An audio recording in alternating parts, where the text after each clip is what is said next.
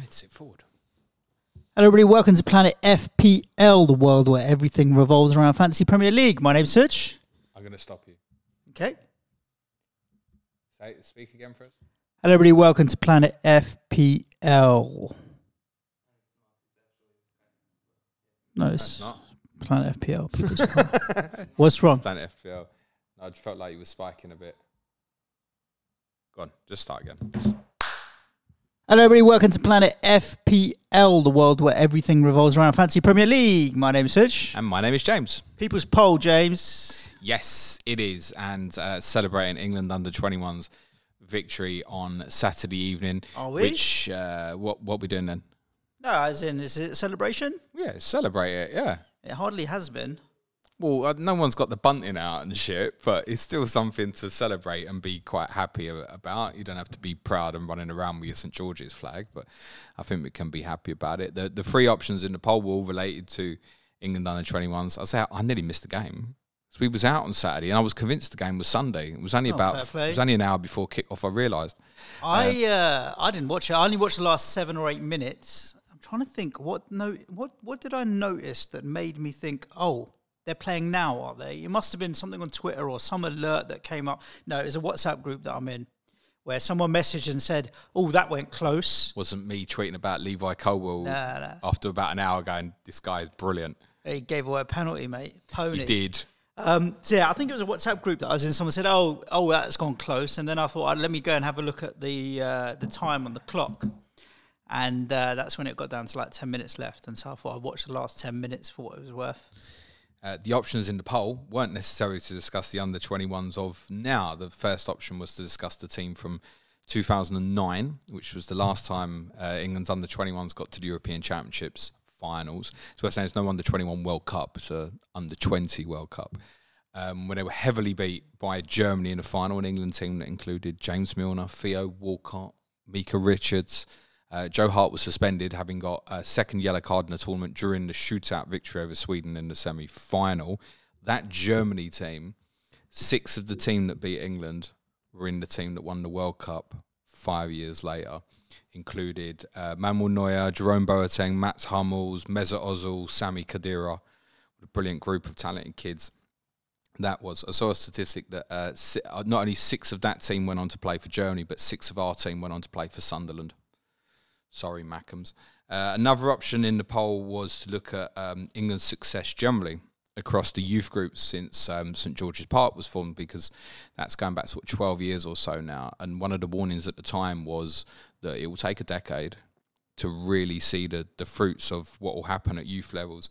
And England essentially have won everything now, except one of the big ones with the full men's national team. Even the women's team's obviously been successful in their own Euros now. So under-20 World Cup winners 2017, under-19 Euro winners 2022, under-17 World Cup 2017, and now obviously the under-21s as well. So we've won at every youth level in the last 6 years. But the ones you did vote for was an analysis of the current winning under-21 squad. And the questions to ask was, how many can we expect to become regulars for the full national team in future years? I don't think, ironically, despite it being victorious, I don't think this is a vintage under-21 group. I don't look at this team and think, yeah, there's 6 guys there like that Germany team in 2009. 6 guys they'll all end up playing for the first team and they'll win a major tournament for England together. All right, I don't let's see that. start with a little guessing game. Go on then. How many players in the squad? It was a squad of 23. Okay, let's see how many I can guess. So I know Trafford in goal, obviously, clearly. But you probably didn't this time last week. I didn't. Until the penalty save, I didn't even know. Yep. The only reason I remember his surname is because it's the same as Old Trafford, the stadium. So let's count them on your fingers. Trafford in goal. Yep. Colwell, obviously, we mentioned. Yeah. I've seen Anthony Gordon with his bleach blonde kicking around, scoring goals. Yeah. Cameron Archer scored goals. Yeah. And I've heard Gibbs White has played. So that's 5 out of the 21. Ben Johnson was getting a bit of love from West Ham. So not a regular starter. He's 23, by the way. Is he? Yeah. You're allowed a couple of olders. What it is, the way it works is when the qualifying, if you're under 21 when the qualifying starts, you can carry on playing. Fine. So you can end up with players that are 23. Right. Okay, that's it. Then Gibbs White, I said already. Yeah. I don't know who else would be there as a goalkeeper backup. I'm never going to get You wouldn't know the keepers. Who else is a kid playing? Like none of the England guys are there. They're all playing for the senior team. I don't think there's anyone in that. Oh, Emil Smith-Rowe. I think it's the only one that's been capped at full level. I want to say that's correct. I don't even know how old some players are like. How old's Tarek Lamptey, for example? He's injured, isn't he? Ghanaian. Huh? He played for Ghana, I think. Yeah, I'm pretty sure he did. Yeah. I'm struggling here now to name any other players. I don't know who else is in that squad. I mean, his name should be familiar with. If I start showing them, you'll know Noni Madueke, who's gone to Chelsea. Oh, yeah, sorry, I saw him. Cole Palmer at Manchester City. Yeah, I saw him come off the pitch as well. Harvey Elliott and Curtis Jones at Liverpool. James Garner at Everton. Jacob Ramsey at Aston Villa, we really like. Oliver Skip at Tottenham. Ramsey's not made it since the full men's team. What's that? Ramsey's not been in the full men's squad ever. I don't think so.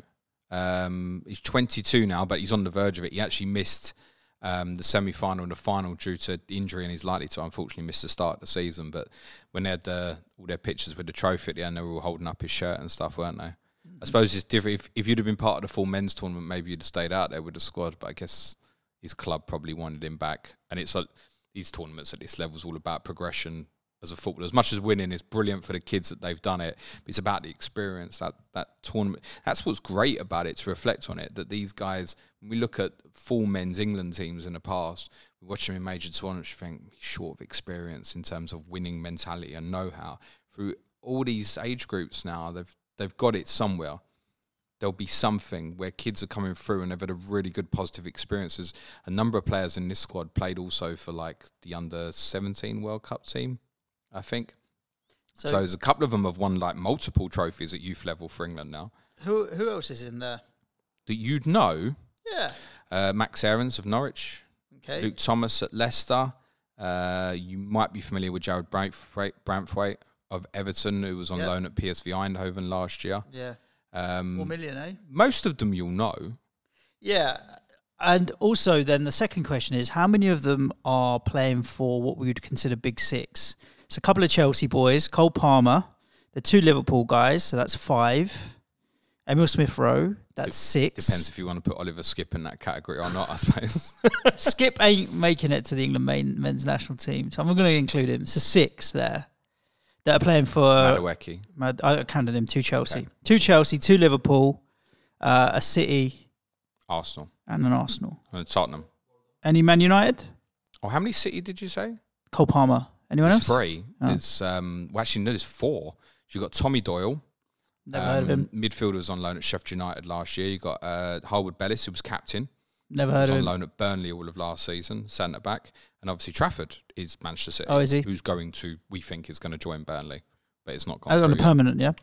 Yeah, 15 million rising to 19 million apparently. That deal was agreed last week. I don't know if Man City are now asking for more money.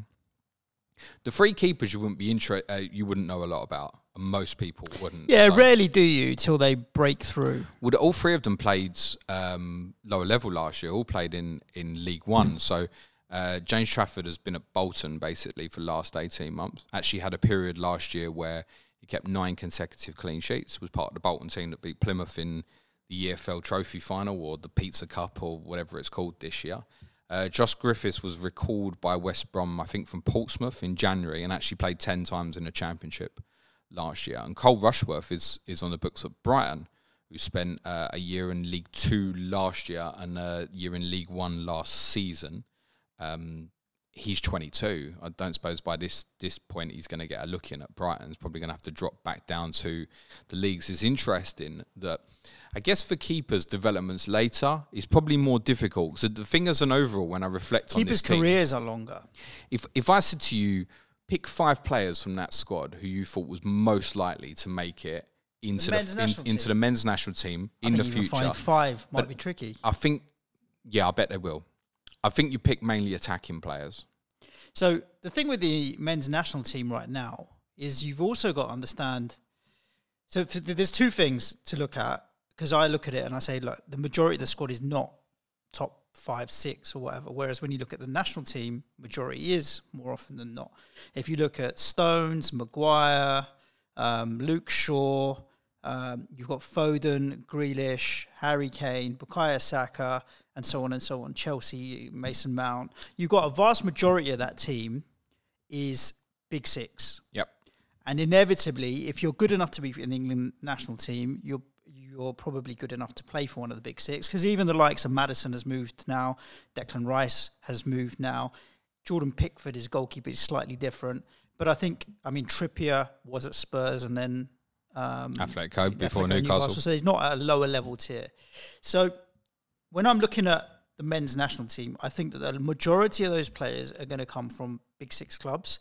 And therefore, the question is, how many of these kids are going to get into a Big Six club? That's a good question, yeah. And the second thing is, right now, Declan Rice has just turned 24. Bukayo Saka is 19. Phil Foden... He can't just be 19 still, Saka. Saka's Is he 19. really? I'm pretty sure he is. He can't be. But he's still qualified for this team. I get the point. Sure? I get he can't still be 19. Okay, well, Foden is still a kid. He's going to take over the world if he's only 19. he's about 21 or 2, I think. Saka. Bukayo, Nico said he's 21. Okay. He can't be a teenager. No way, mate. He's too good to be a teenager. But I get your point.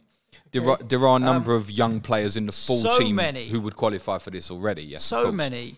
And so not only do you have to make it at the top, you have to displace some of these guys. And I'm thinking the learning curve, like some of these guys made it into the squad so young, right?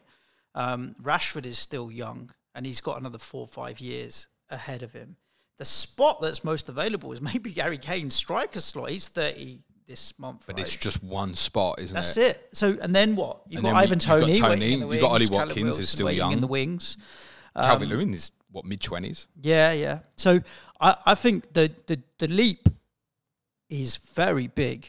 Like Ben Johnson is going to get into the England squad. No, right, necessarily. I wouldn't have thought so. You need a bunch of injuries, like right back. We've already talked about it. But then, if, weakest spot in the England team at the moment, centre-backs. He's either centre-back or I think when everyone's fit in midfield, like with Rice and Bellingham in there. Bellingham, fuck, man. He is 19, isn't he? Maybe that's what's on my brain, is Bellingham is 19, Jude right? Bellingham.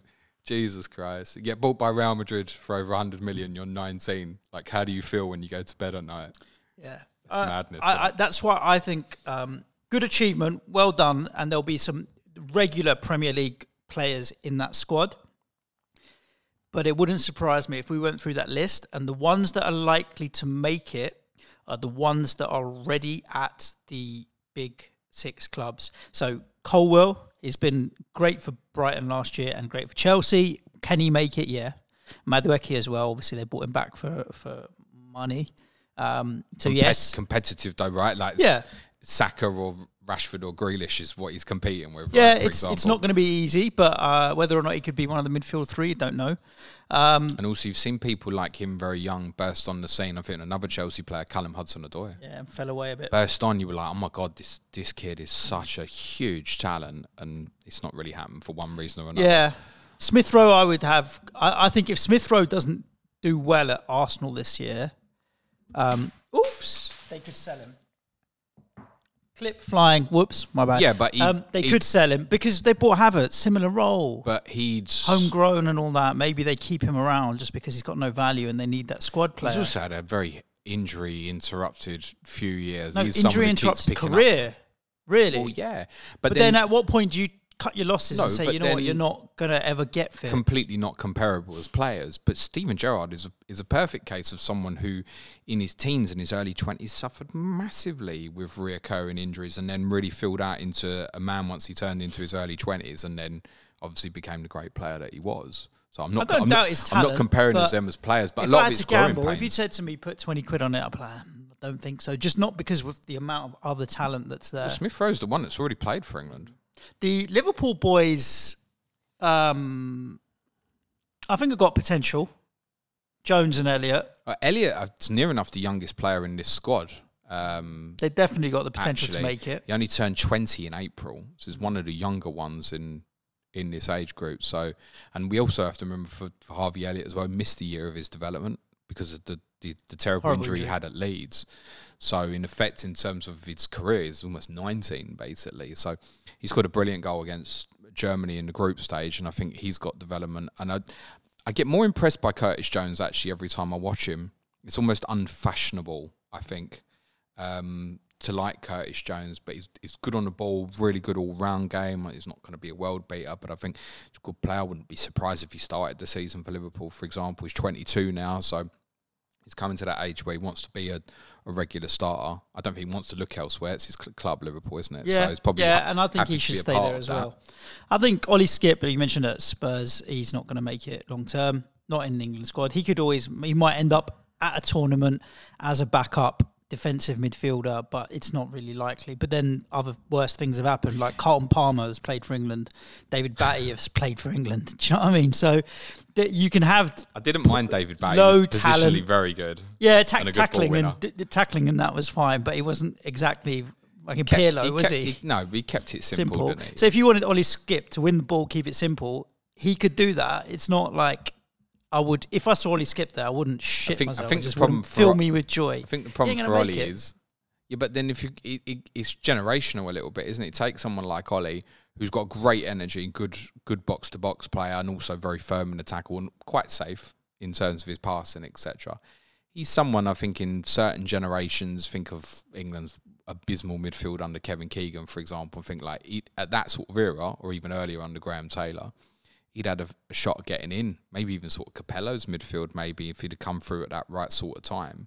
Whereas now, there's so much onus, if you're going to be that deepest player, so much onus in terms of how you distribute and play out. The word early on at Tottenham is that the intention is to use Bissouma as the deep-lying playmaker next year and Skip as the backup. That's the early intention. Obviously, that's Ollie Skip's club as well. With Ndombele up ahead. With Ndombele as a roaming 10, I'm joking before you stick him in your FPL team. Buy him, 4.5. Don't do that. You got Anthony Gordon at Newcastle. He definitely, obviously, very talented. Player of the tournament. Could make it. He was really good in the quarterfinal. He said to me, Gordon, I'd put him on the yes list of probably could make it into the England squad consistently. I think he suffered a little bit with the press off-field of... let's be honest, it looks like he was a bit of a dick in terms of how he left Everton, etc. And the price is massive that Newcastle ended up paying. You look at the potential of him, I thought particularly in that first half of the quarterfinal against Portugal, was outstanding actually. And what was interesting in terms of the way England played in terms of development, if we move away from individuals for a moment, is essentially didn't play with a centre forward for the majority of the tournament. You dropped that, mate.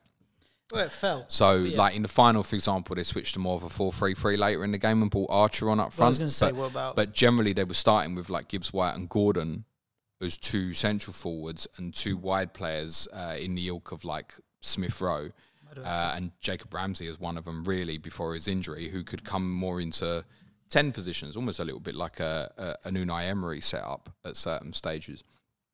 And distribution from the back. Much better. I mean, the reason I tweeted during the game on Saturday was about Colwill, where it was like you could feel England beginning to feel a bit of pressure, and every time England needed to play out through Colwill, his weight of pass was so good. So, like, Harry Maguire's been like a player who's been ridiculed quite a lot, but his England performances have largely been very good, even despite the fact, as a left-sided centre-back, where Ten Hag has generally decided he can't use him there because his distribution is not good enough.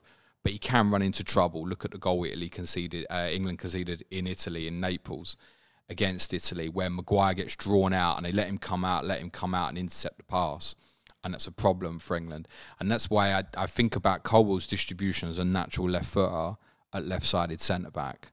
It's so obvious to get him in as quickly as possible for me, but he's got to play regularly for Chelsea or go back to Brighton or whatever that's going to be. Okay, you're going to get Colwell straight in, or would you pick Lewis Dunk? If the tournament's this summer.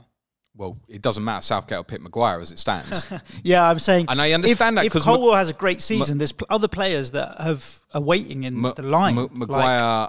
generally, bar one stupid game against Denmark in the Nations League game during the COVID period, has never really let England down. Yeah. Solid as.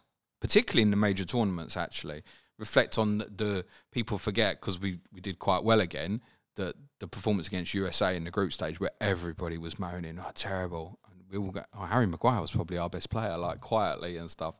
So Southgate will have faith in that. But I think Colwill, of all the players here, is the one who's most likely to make that step. He's only 20 as well, so again, he's one of the youngest players in that age bracket.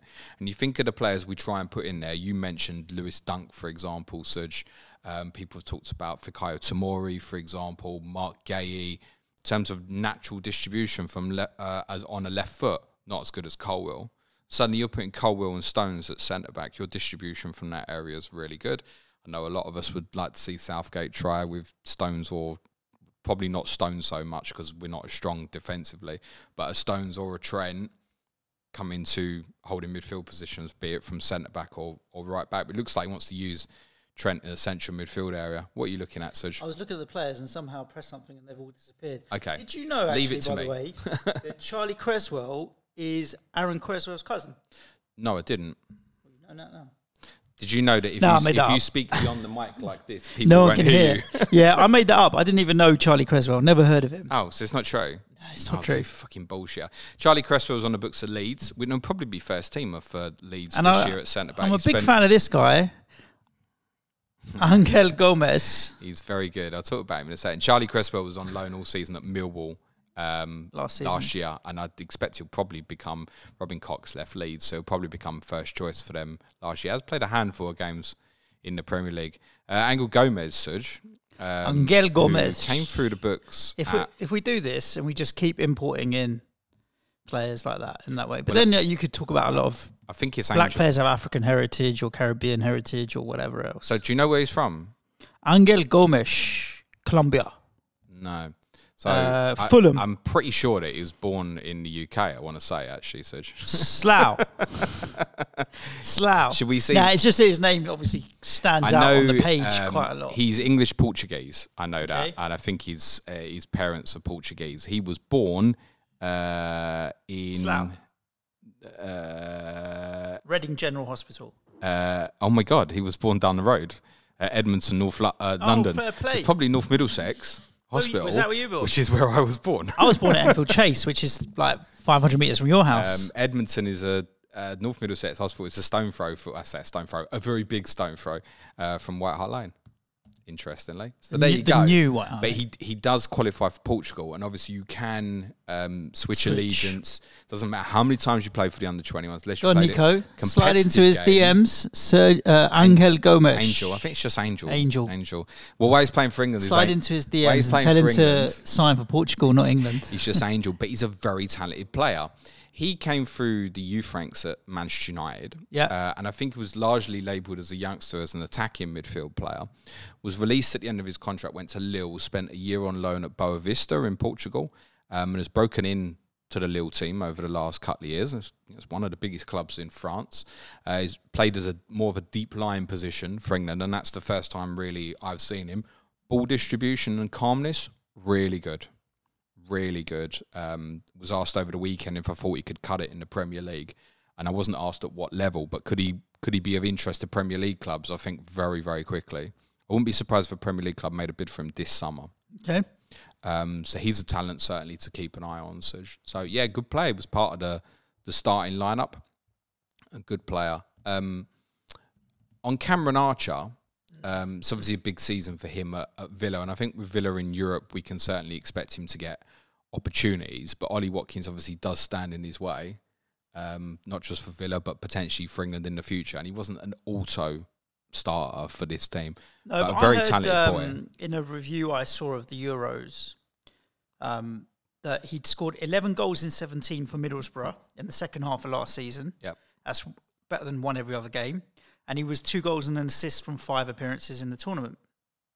Again, largely as a substitute. Better than every other game, again, and not getting the minutes. So this calendar year, his record at games to goals or attacking returns, it was 11 goals and 6 assists or something. People at Villa speak very highly of him. Yeah, he's one where he's sitting there like a Balogun or I mean, you can't count like Nketiah or Iheanacho, but you look at them and you're like, go and be a striker at a club. Like, don't just sit behind Ollie Watkins for a season. Unless, he really believes that he is going to be the main man there and he can oust Ollie Watkins. Don't sit there, because I think you're right. I think there's a striker in him that could be Villa obviously went and got Duran in January. He was essentially back up to Watkins and doesn't threaten him. I think he's also a young player as well. They obviously let Ings go. So you've got those 2 young players behind him, he'll get opportunities. I think he might be better off staying there this year. Don't forget they got the Conference League as well, so that's what I'm saying. Be perfect. He'll get opportunities. Well. Yeah. I think he's one that I'll be interested to see if he can make it in the England. I think team. Of those attacking players in that squad, the most likely to become a regular for England is his teammate, is Jacob Ramsey, who obviously missed the semi and the final. I think he's a brilliant talent. I think he can play anywhere across the midfield. He's got real physical drive about him, good technically. I don't think he has any major weaknesses. I think you could play him in a deeper role, perhaps as he ages and progresses. I think with respect to Villa, should he have a very good season, I think the Champions League regulars would begin to look at him potentially for a big money move. That's not to suggest he wants to leave Villa in any way, but I think he's probably the outstanding talent from this group, and debatably, the one to debate as the other one maybe is Morgan Gibbs-White. He's in the maybe column for me. Who looks like he's beginning to sort out some question marks over his attitude, which I think playing regularly for Nottingham Forest and being a kind of a core component of that team's been really important for him. Rather than him being a fringe player, probably needs to feel like his importance in the team. Make him captain. You could tell his importance in this team as well. I mean, like I said, I know Anthony Gordon won player of the tournament, but from the bits I saw and read and heard, it might have arguably been Morgan Gibbs-White for me. So I think Gibbs-White, Ramsey have real potential to be a part of the squad. So when you look at that back line, it looks quite weak. And what I mean by that is England basically covered up problems. So James Garner, who's traditionally as a midfield player at Everton, obviously joined them from Manchester United last summer and been at Nottingham Forest on loan the year before. Traditionally a central midfield player. He did fill in at right wing back for Everton right at the end of last season. He basically played every game Suj at right back. And commonly England played at left back, either Luke Thomas or played Max Aarons out of position out there, or Ben Johnson covered there as well. So you look at that in terms of fullback areas and go, oh, that's a little bit weak. But I don't know if that's a psychological, like I said, that is it easier for young players to progress and come through if they're attacking players rather than defensive players? Like this group of players maybe isn't as exposed to top level in the way that many of the attacking players. A lot of these attacking players have got good Premier League experience. Yep. That's not quite the case for the defensive players. They've had to go and seek it elsewhere. Taylor Harwood-Bellis, who was captain of the team at centre-back, just spent last year on loan at Burnley. Gerald Braithwaite, I said, has played regularly for PSV Eindhoven in the Eredivisie last year. They've had to come out of the Premier League to gain that experience. And obviously in the case of Colwell, who's obviously, let's be honest, most wouldn't have heard of him this time last year, had an exceptional season at Brighton. Why I was so impressed watching him at the weekend was I think a lot of players can look very good under what the manager's doing there at Brighton. You know, what's the responsibility when you've got maybe less experienced players around you and the distribution is purely on you? Exceptional. So, to be honest, other than Colwell, I'm not convinced any of the rest of that defensive lot become first team players for England, to be totally honest. Harwood-Bellis might develop. It's the first time I'd really looked at him, and he played absolutely fine in the final. I thought he had a very shaky second half of the quarter-final against Portugal when England come under pressure. Old habits came out in that game where it was like, couldn't kick the ball. Hoof it. A little bit, yeah. It was a bit backs to the wall.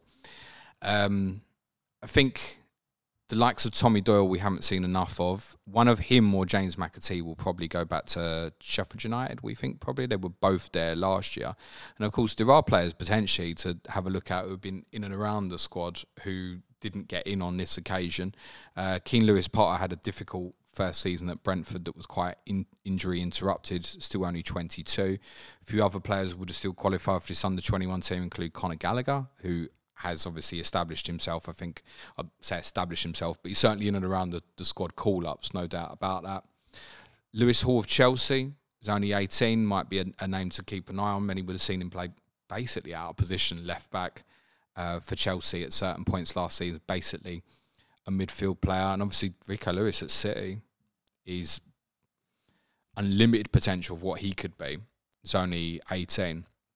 But what might be even more exciting is to look at the under-19 winning squad from last summer, because this is the next group that's probably going to play in the next under-21 tournament. And I think there's some really interesting names to keep an eye out from this group, Suj. So keeper was Matthew Cox of Brentford. Yeah, they're not short of a good goalkeeper, Brentford. He's likely to be probably under 21's regular first choice, I imagine, for the next few years. Brooke Norton-Cuffy, Arsenal, as right back, spent last year on loan at Coventry City. Powerful player. When I watched the under-19s last year, I didn't think it was the best technically, but stood out because of sheer physicality and size, like bigger than everybody else, basically. Nice to get forward. A lot of Liverpool fans told me they're a little bit unconvinced about Jarrell Quansah, played centre-back. I thought looked quite good to me last summer. But it's some of the attacking talent that's quite exciting. Carney Chukwuemeka, we should be familiar with, was the star of this team. Again, though, if you don't get no minutes, you ain't going to get nowhere. Well, when he went there last summer, I stressed it as a concern. Yeah. He's got a good manager now in Pochettino who we know can, if he's good enough, he'll get a chance. He won't get blocked off like a Conte. You're not experienced enough. If he's good enough, Pochettino will give him the chance. And same might be true now for someone like Alfie Devine at Tottenham. Timo Rogbonam, who's also on the books of Aston Villa, was basically Chukwuemeka's partner in that tournament in midfield last year. More defensive midfielder. You got Jacob's brother, Aaron Ramsey, also on the books of Aston Villa. Alex Scott of Bristol City's been very highly rated by anybody who watches Championship football. Has been linked with a lot of Premier League clubs. May even move this summer. Harvey Vale basically ended up playing left wing back or left wing for the team, which isn't necessarily his best position. He's captain Chelsea at youth levels. And you've got a couple of other attacking wide players, primarily, we'd probably call forwards, who are both at big major clubs out in Europe. So Jamie Bino Gittens has already played around about 25 times for Borussia Dortmund. And Samuel Willing Jr. got appearances for Juventus this year, which included a very exciting cameo, actually, when they were 4-1 down at Benfica and managed to bring the game back to 4-3. I'd watched the end of that game, and that was my first time seeing him. They're both very bright and exciting wide players. Liam Delap at Manchester City, people will have seen in the Championship. Daniel Jebison might be a player we see for Sheffield United this year as a forward. Dane Scarlett at Tottenham's probably going to have to go out on loan. Well, he is definitely going to have to go out on loan to get opportunities this year because Tottenham obviously haven't got European competition. But again, that's the next group that you're going to see in kind of the next under-21s. Dane Scarlett's good enough to be Richie's backup? I think it's difficult for people like Dane because Dane's a really good finisher and he's very intelligent movement. First time I saw him, I thought, your movement off the ball is better than most top-level kids at your age. His movement's really good. But he's not, I wouldn't describe him as exceptional or anything yet. His hold-up play is okay. He played for Tottenham in one of Nuno's last games in Vitesse, where Nuno basically played a B team. Lost the game and he shouldn't have gone that week. And the poor kid got so isolated, he was getting smashed all over the place. But it'd have been a great experience for him to learn and have that physicality of battle. He's a talent now. Good finisher, like I said, movement really, really good, but he won't be part of Tottenham's team. You've got Troy Parrott's coming back to Tottenham this year, which would be ahead of him in terms of age group, Republic of Ireland international at the moment. It's always, when you look at these age groups, it's always the kind of attacking midfield talent that stands out most. And the same is true for this under-21 group. Like those kind of group that played up in the forward areas, other than Archer, none of them are forwards. They're all linked and interchanged. And it was really nice to see a refreshing team playing more what we'd consider other teams to play. I think that's the big difference when I've watched England younger teams over the last few years is it's not, if we're playing Spain, it's not like so obvious anymore. We're playing Germany, it's not so obvious. Like we keep the ball a lot better. And I think what's come out of the development of St George's Park and these youth kids is the way we play. It's much better. Yeah, there's a few there got a chance, but in all honesty, I don't think it was a great age group. It's probably only a handful that make it through to the full team. You're absolutely right to highlight. You've got people like Bellingham who've already burst through at like 19 and way past it. Bellingham's younger than every player was in that under-21 squad. Yeah, and he's an exceptional talent, so I don't think you can always use him as a benchmark. But also, he's not the only one because Foden and Saka and all these guys are all doing it. There's multiple players doing it. There we go. That's a bit of a wrap-up of England's under-21s. There's shitloads of highlights on YouTube, so go head over there and watch it. And they're not easy to find. Yeah, this is what I'm saying when you said people are celebrating. There's not a lot of content out there. No, but I don't mean celebrating, but to be honest, like if you were watching the game like me at the weekend, and it was nice England won. Don't get me wrong. The drama at the end as well. But there was very little on YouTube, very little on the BBC website and news websites. No one did. Whereas previously, Sky had normally had the tournament, so I don't know if like UEFA were asking too much money or something. I have no idea. At least Channel 4 picked up the final. Yep. It's a shame because what I don't.